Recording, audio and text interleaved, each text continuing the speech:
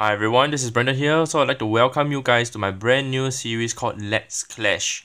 So basically in this particular series alone, I'll be starting a new account. So as you can see, I'm starting it out now and then just getting my level 1 cannon. So basically the starting of Clash is just this boring itself, just doing the same old stuff and just repeating all over again. I'm pretty sure all of you guys have watched this before. For those who are pretty new to Clash, I'm pretty sure you guys have also watched this. To start off Clash, basically it's a simple tutorial given to us to set up our base, and then eventually we will do a simple attack on the Goblin map. So as you can see, we were given 5 wizards. 5 wizards are taking out just one level 1 cannon. Just using 2 wizards is good enough to take them out. Them asking us to deploy more wizards. However, that's not necessary because the 2 wizards are powerful enough to take out the whole entire base. Just having one level 1 cannon is just pretty weak against wizards. Wizards have high H points.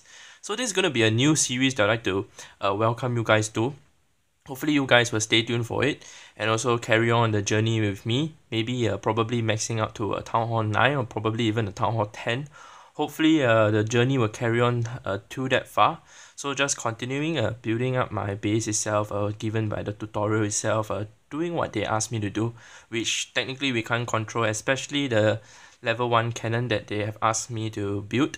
So yeah, basically starting off Clash from the start, although having a max Town Hall 10 base is fun, but also starting off Clash all the way from the beginning is even more fun too, especially when you are rather experienced clasher, and then after that you'll be able to know the tips and tricks of how to improve the game well.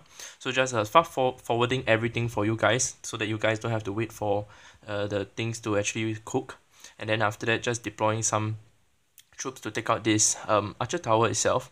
More tutorials to come. I mean, Supercell, when the way they developed the game was to allow us to have a tutorial so that we actually learn of how to play the game itself rather than to just come in empty-handed, not knowing anything. So pretty much every game is like this, which is you come into a game and it teach you properly step by step of what to do and what not to do. So Supercell did a very good job in doing this tutorial, to be honest, because it's a very friendly and user-friendly way of teaching people of how to even start the game, not too tough on people whereby it seems too difficult to play. In fact, when they actually taught how to deploy the troops, they taught it in a very nice manner, especially when the hand gesture came out to touch the screen to just deploy the wizards.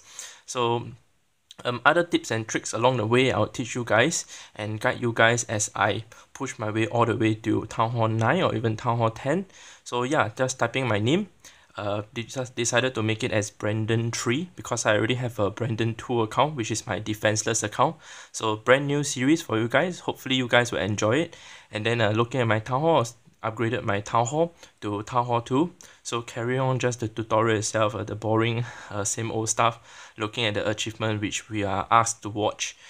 Pretty nice achievements to look at, especially when they are all no stars, especially when my main has already completed almost all. So just carrying on, doing more builds, building a cannon over there, and then after that carrying on to fast forward a bit so that you guys don't wait too long. Once my Town Hall reach to maybe Town Hall 4 or 5, then I'll do everything in a more live rate manner and whatsoever so that you guys can see and watch everything.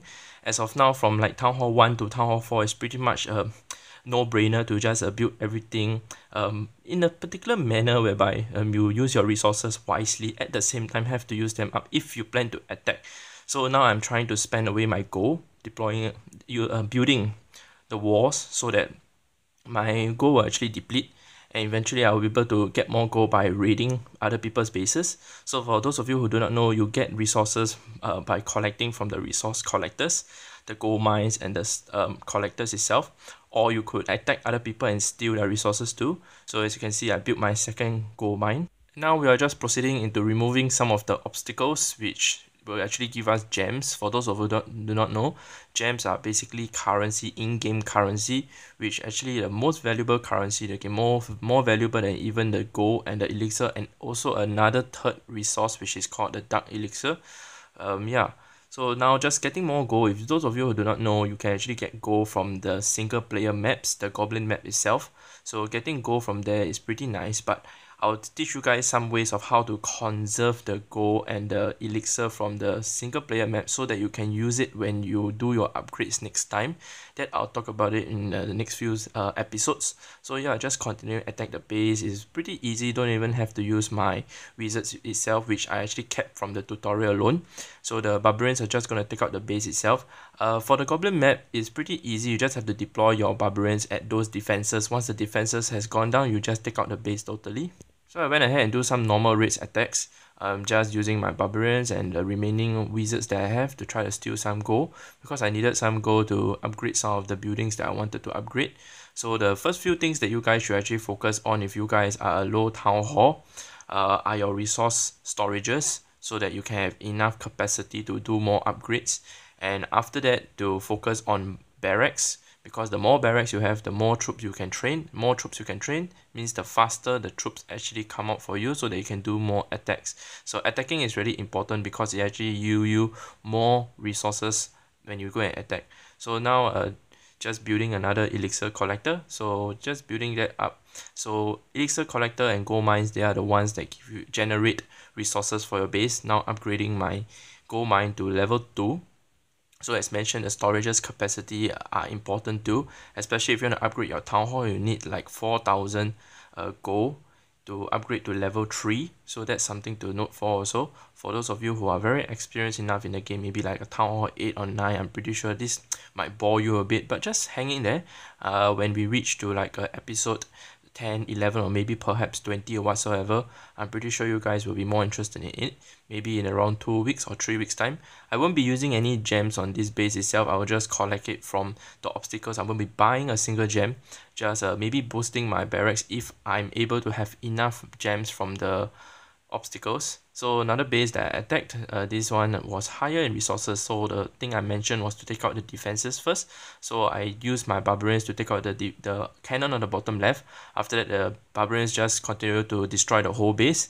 So yeah, this is going to be a series that I'm going to do long term, perhaps getting the account to like a town hall 9, town hall 10 or whatsoever, and perhaps show you guys some farming strategies that I couldn't show in my farming guide or whatsoever because it's just way too long, and also other tips and tricks of to what kind of upgrades to upgrade first, what kind of things to focus on, and how to spend your resources wisely so that you can get the best and optimum outcome possible for your base. For those of you who do not know and want to take a look at my base, you guys can go ahead and watch the previous few video. My max base is over there. So with that said, I'd like to thank you guys for watching my video and clash on.